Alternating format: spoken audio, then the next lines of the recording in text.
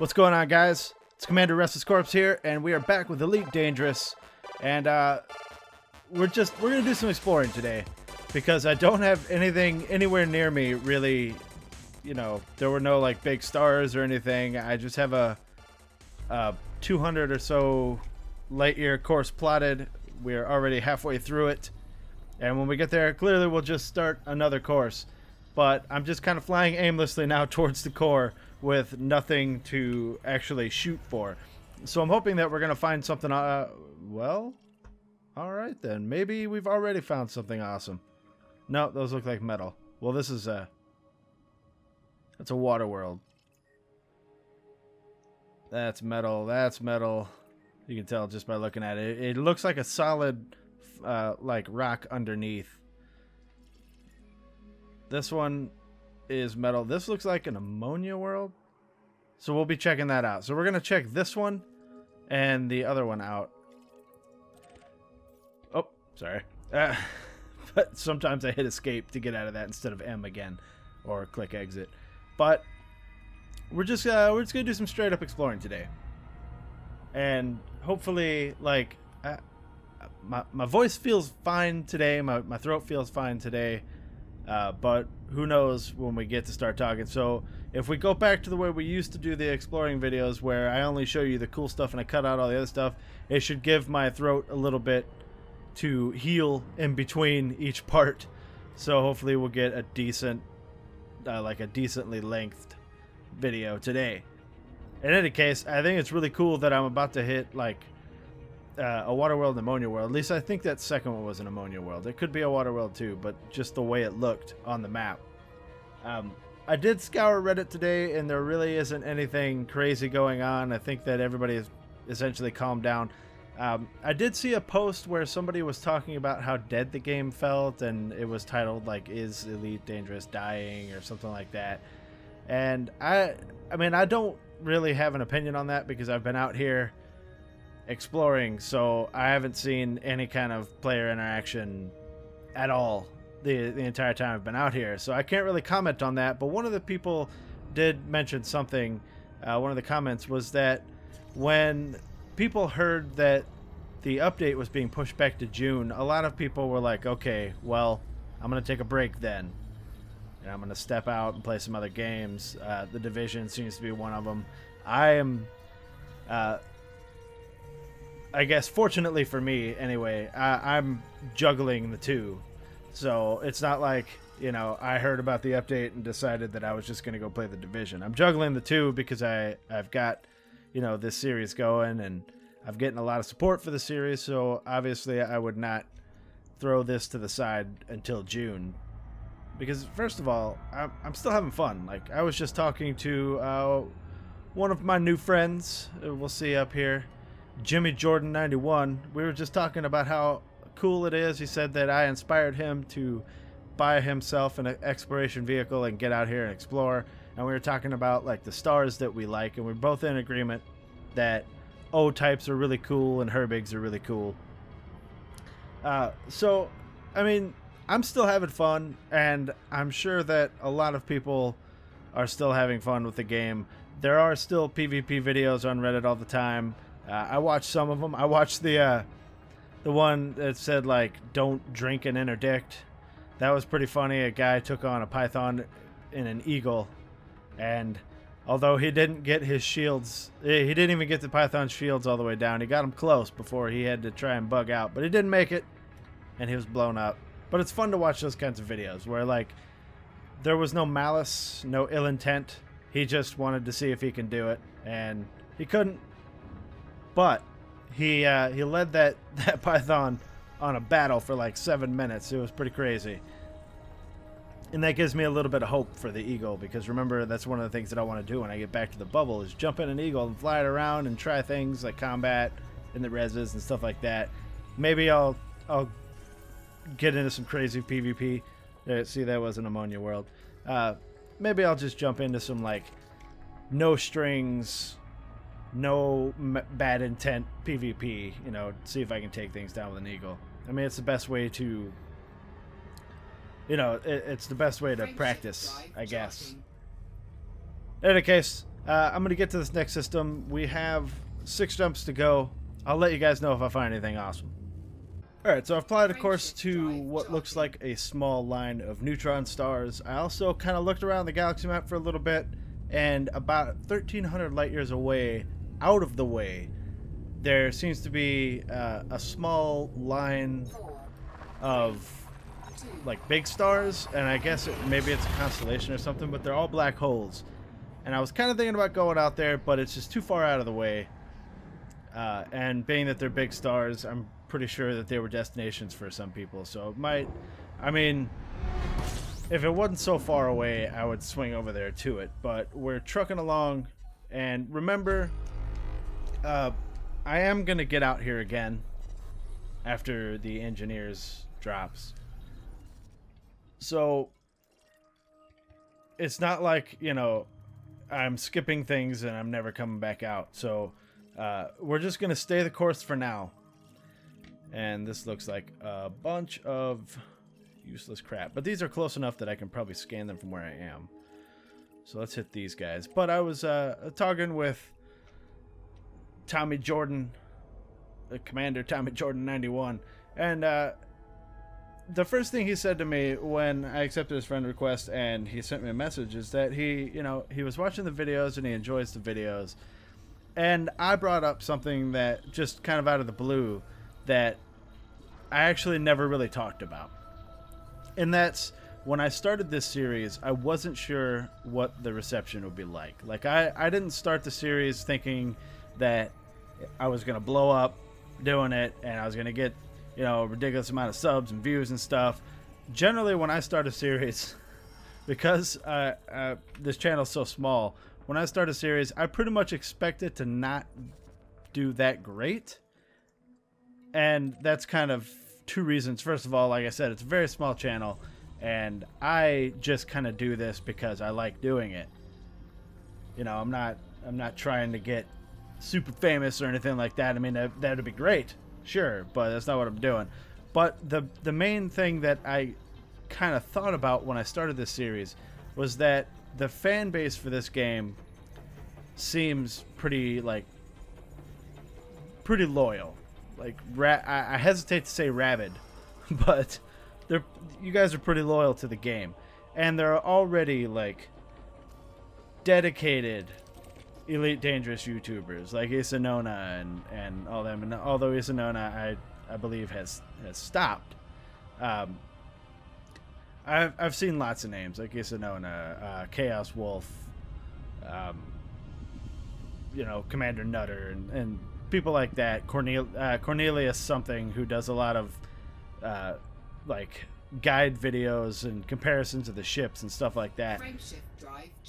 And to be honest, I was kind of worried that people would see a new YouTuber for this and be like, oh, whatever, we've already got our established guys, and this guy, you know, he's new, he doesn't know anything about the game, so why would we watch that? So I'm actually really surprised that even though it hasn't like taken off and blown up and you know, gotten a giant fan base, you guys that watch the videos are pretty loyal. I mean, I guess, for lack of a better word, like, I noticed that, you know, within a couple hours of each video, it generally has, you know, 40 or 50 views, which is good for a channel of my size, and you guys are hitting that like button and you're commenting, and I think that's awesome, because one of my favorite things to do is actually talk to you guys about the video. Now, I know that yesterday's video got quite a few comments, and I haven't had a chance to go through them and respond to them all, but I'm gonna be doing that, don't worry. Like, I usually do that shit from my phone, and today was really weird. Like, yesterday I pretty much like slept all day. Like, I don't understand why, and not like not even in my bed. Like, I just kept passing out in my computer chair. Like, I don't know, that happens sometimes, but it's because I had 4 days off, which happens sometimes. It lines up that way where I just have 4 days off, and as some of you know, I suffer pretty hardcore from insomnia, so sometimes I end up staying up so late that I decide, look, if I go to sleep now, I'm going to sleep the next day away. So I'm going to try and stay up. And then I stay up for a while, and then I end up like being like, I can't do this. I'm going to go to sleep. And then I sleep the entire day away. So so it kind of turned into that situation yesterday where, well, 2 days ago now for you guys. Yesterday where it all caught up to me, and I kept falling back to sleep. I didn't get anything done. It was a miracle that as a matter of fact, I was going to skip yesterday's video. But at like 6 in the morning, I was like, no, I'm not going to skip the video. I'm going to jump on. I'm going to do a quick video. And I'm really glad that I did, because I don't want to... What do we have here? It's a water world. Excellent. I don't want to skip videos just because, you know, I'm tired or something like that. Like, it's totally my fault that I was that tired. I shouldn't have tried to stay up. What's funny is I have this set in stone time frame for when I'm going to upload, and it's always noon. And you would think that I could just get up early and do a video if I was too tired to do it the night before, but for some reason I just sleep all the time. I mean, okay, so that sounds pretty bad, but I don't necessarily sleep all the time, but it's really hard for me to get up early in the morning if I don't work. So that's why I do most of my recording at night. I'm actually recording at the usual time tonight instead of super late. The usual time being about, you know, midnight 30, something like that. Right now it is 1 o'clock because I have been going for about half an hour, even though obviously the recording time or the video time doesn't reflect that. But we're looking at about 12 minutes. But it's good that I cut when I did, honestly, because my throat was getting really bad. It's kind of getting really bad right now. I'm fighting back a cough. Never mind, I lost that fight. But I just wanted to point out, guys, that I really do appreciate that you guys took to me and to these videos, and you didn't like push me out because I wasn't already in the elite dangerous YouTube clique or whatever. I'm not saying that there is one, but there could be. So thank you for that. And now, before I get super mushy, we're going to continue on. We're 2 jumps away from the first system in the line of neutron stars. I think there was like 3 or 4 just in kind of a line toward where we're going, so that's why I wanted to hit that. So I'm going to jump into those. I'll see you guys when I get there. Alright, here we are, ladies and gentlemen. And as soon as I get this scanned up and check the system map, I will show you. Well, there's only one, so I don't even need to look at the system map. Let's go look at the galaxy map. I'll show you that it's kind of a line here. Yeah, and it just turned out to be the 3. So it's this one, and this one, and then we'll continue on. It doesn't look as well. There's another one here, and another one down here, but that's kind of out of the way. So, and you know, once again, guys, if I weren't making videos, if I wasn't making like a series, I probably should not be staring at the galaxy map pointed at the neutron star, because that has burned me before. Let's get away and talk about this. I do need to plot the next one. If I was just doing this for myself, once again, and I've talked about this before, I would be hitting like all of this stuff because I would have the time. And I think that I might do. Oh, it's only 4.4. I might do that at some point as well. Maybe when I get back out here, I'll just come out here and just scan everything. But because I need to keep it going, and because I do have, you know, a destination in mind, which is Sagittarius A, and because I'm getting kind of homesick for the bubble, I'm you know, kind of doing an abridged version, I guess, because we'll be back out here, guys. Don't worry, especially after Engineers comes out. And I kind of wanted to talk about Engineers a little bit. I don't know if that's the, or maybe not necessarily talk about Engineers, but Space Legs in general. Like, I don't know if Engineers is when they're bringing the Space Legs out. I think that might be the next year, the next season, I guess. But I'm kind of worried. And the reason I'm worried is because it needs to be really well done. You know, I don't want it to turn into like it's Elite Dangerous out here, but when you land on a planet, it turns into Rust, where it's all like janky and buggy and stupid looking. And don't get me wrong, if you like Rust, maybe it's a cool game. I just don't like the way it looks. And a lot of games like that, like even Ark. I love Ark, but it is not the best looking game at times. It's got, you know, a lot of unforgivable bugs, like graphically, I guess, that you just wouldn't expect from a game with Elite's, I guess, pedigree. I guess you can kind of call this an indie game, but I don't know if I would go that far. Maybe it is. Who knows? I mean, but my main concern is that when you get onto planets, because the game wasn't made in that style, the first person on land gameplay will just kind of feel tacked on, kind of like back in Oblivion when you went into third person mode, how none of the animations really worked and it was all dumb looking and just kind of unplayable in third person. It tacked on like that. Like I want it to be a really, really cool part and really fleshed out and just awesome part of the game. Oh, hello. Like, that's one of the reasons why I liked when I first like jumped into. Is this a? Oh, it's a neutron star with another star up there. When I first logged into Star Citizen, and I know that Star Citizen and Elite Dangerous seem to be like rivals, and I don't want you to think that I'm saying that Star Citizen is better than this game in any way. They both kind of have their merits at this point. But when I first logged into Star Citizen, I went to the social module and just walked around, and it was like a city, and it was really cool. Yeah, it felt kind of floaty and kind of weird and a little bit tacked on, but it was cool, and it seemed like a totally like viable way to play the game. All right, what have we got here? So I'm just kind of worried. Oh, here's one. We'll go to that one. I'm kind of worried that when they add the space legs, that it's going to be like, man, this sucks, I'll just stay in my ship type of thing. And I don't want it to be that way, and I really hope that it doesn't or isn't. Is my course like right on the other side of the damn neutron star? Is that what's going on here?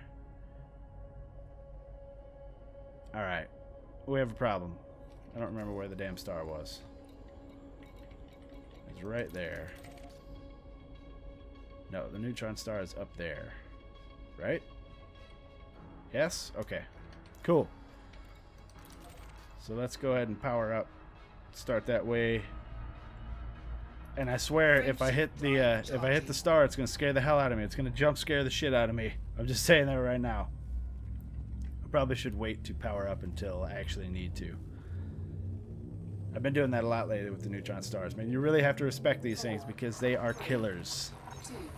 They can end your day really bad. Yeah, so I mean, I guess that's just all I wanted to say about it. Like, because the idea really intrigues me, and it's something that I want. I want to be able to, as long as I'm not in Super Cruise, stop and get out of my ship at any time, like in Star Citizen. Like, I think that is one of the biggest draws for that game, to be able to stop, pop your hatch open, get out of your ship, and EVA around a little bit. And I hope that that's the case. I hope that we're not only going to be able to get out of our ships after we land, but let's be honest, that's a very real possibility. In any case, we are one jump from this neutron star, so let's get going. I will have to fuel up at some point, but I think that we're doing okay on the fuel, and hopefully I can find something else to plot for after we're done, because this is the last one on the line. I wish that there was a big star or something, or like one of those cool like neutron star or black hole nebula things, because I like to go from those. But it helps me to have a frame of reference for my path if I can jump from thing to thing rather than just choosing a star system at random, which is basically what I'm doing tonight, because there's nothing out here. Really, I'm in like a barren patch. Also, it'd be really cool if some of these neutron star systems had stuff in them that were worth scanning. But I think I get, you know, why there isn't, I guess. Oh, hello. What are you guys? 27. Let's see what we've got here. I may or may not have just bumped the mic. If I did, I'm sorry about that. Alright, well, we've got this guy. It's really far away, and it's probably just a high metal content. So let's move on. I've run into a couple more of these lately, too. They're just really, like, interesting looking planets, but remember, I took a screenshot next to one of these way earlier in the series. So it's not really a priority to get over there and check one of those out. Also, because these neutron stars are sought after by people, I feel like a nice guy leaving some things to be scanned. You know what I mean? Anyway, let's check where we are in relation to the core. And then let's find something to jump to.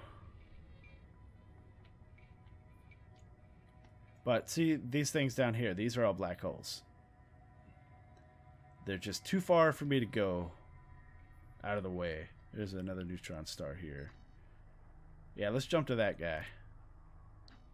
Shouldn't be too many jumps. 6 or 7, something like that.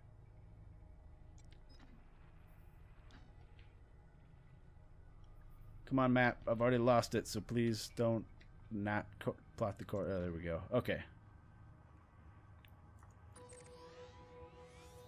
This is the guy. I don't know why it's taking so damn long, but...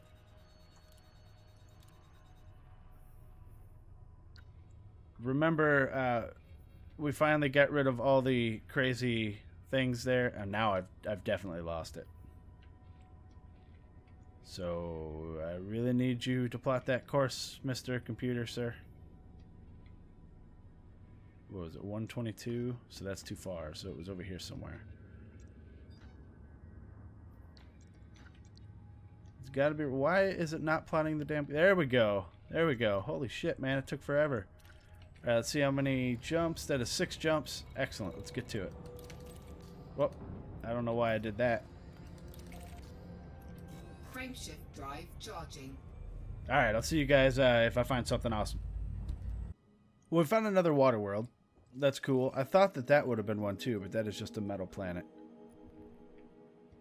And while I was jumping here, I kind of thought about how I wish that I had gotten close to that ammonia world that we found earlier in the video. And I don't think that I've ever actually slid up against one and seen what it looks like and taken a screenshot. So I hope that I find another ammonia world like relatively close. Possibly in this video would be great so that I could take a picture up against it. But I just don't think that I've done that. Now, I know I've found a lot of ammonia worlds, but I think that I usually just scan them and go. But I am gonna slide up against this water world here and get a screenshot, because it's been a while since I've taken a screenshot of just a planet. Oh, there's Commander Flame. Let's say hi to Commander Flame.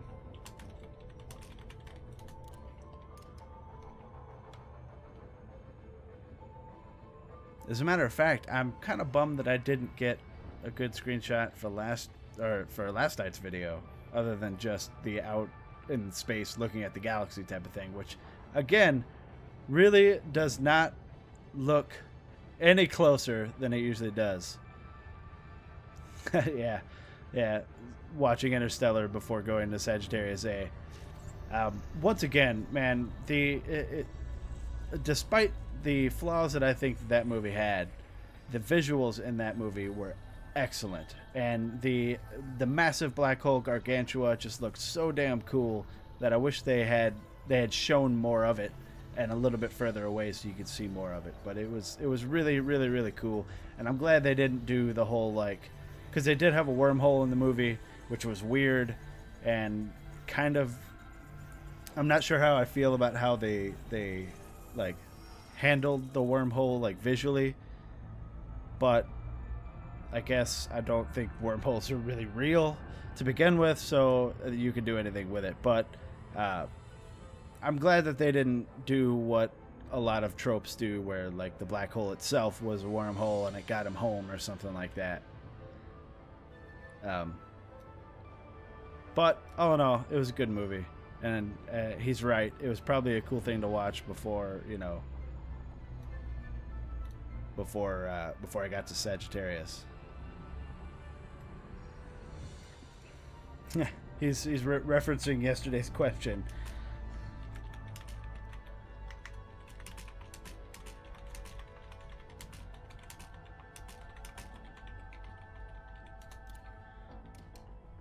Where I asked people to kind of explain relativity to me. And I looked up, I guess general relativity is what they were referencing in the movie. And I did look it up. And it seems like, I guess, the further away from like a gravitational body you get, the slower time goes. And they I guess, quote unquote, proved it by, you know, putting a clock at sea level and then a clock of like on top of like Mount Everest or something, and the clock on Mount Everest goes slower. I don't know if that necessarily, and this is just, look, this, it's a theory, but smarter people than me have, you know, tested this and like did experiments and stuff like that. So it's not like I'm saying that they're wrong and I'm right. But just because a clock moves slower doesn't mean that time is actually moving slower. Like maybe something is now let's get in a screenshot mode here for a second. Right, but anyway, just because a clock is moving slower doesn't necessarily mean that time is moving slower. Maybe just the internals of the clock are not working as fast because of the gravity. Oh, the planet's moving because I'm still at Super Cruise. Yeah, but you know what I mean? Like the hands on the clock may just be moving slower. It doesn't necessarily mean time is moving slower. But again, smarter people than me have researched and experimented on this subject, and maybe I'm just not looking at it in the correct way, I guess. That being said, now there's a lot of information on like stars and the lifespan of a star and you know, shit that goes on out in the galaxy, and I'm really curious as to how people know these things. Like, how do you know what a star is made up of? You know? How does anybody know? And I would assume that maybe they're just guesses, like educated guesses from, again, people way smarter than me. But let's take some of the stars that we found in this game and looked at the info on them. Like, it's made up of hydrogen and all that stuff. But how do they know? Like, it's not like anybody's ever sent anything into the sun. Well, maybe they have. I don't fucking know. But I've just always kind of wondered that. Like, I don't know. How do they know anything about a black hole at all? Like the singularity and the event horizon. How do they know that is what's going on? That the gravity. I don't know. Like, everybody knows the whole life, or not everybody, but scientists know the whole lifespan of a star, like how it is formed, what happens after it forms, how it dies. But these things are supposed to take millions of years. So how does anybody know? How do they know? Like, if you were to look, however they find these things with the giant superpowered telescope, and they see many different stars in many different stages in their life, how do we even know that those are the same thing? You know what I mean? Anyway, I'm probably starting to sound dumb here. So this is probably where I am going to leave it, guys, because I'm talking a lot, and the throat, it's getting, I don't know if you guys can even hear the change in my voice from when we start to now, but I can hear it, and it sounds like I just woke up or something. It's kind of, my voice is getting scratchy and thin or whatever. But anyway, these are just some things to think about. And again, like I've said 3 or 4 times already, people smarter than myself are the ones that have made these conclusions and stuff, and they're probably right. It just boggles my mind how they could even know. Like, if you see a star that is just forming, and then you see a star like our star, like Sol, and then you see like a neutron star, how do we know that they're even the same thing? Like, how did they know that that neutron star was once a bigger star? You know what I mean? Anyway, if you like this video, go ahead and hit that like button. If you want to see more videos of Elite, Dangerous, or any of the other videos that I've done, go ahead and hit that subscribe button. If you have anything to say, throw it down in the comments. Remember, I'm Commander RestlessCorpse. Thank you for watching, guys. I appreciate each and every one of you, and I'll see you guys in the next video. Eject. Eject. Eject. Eject.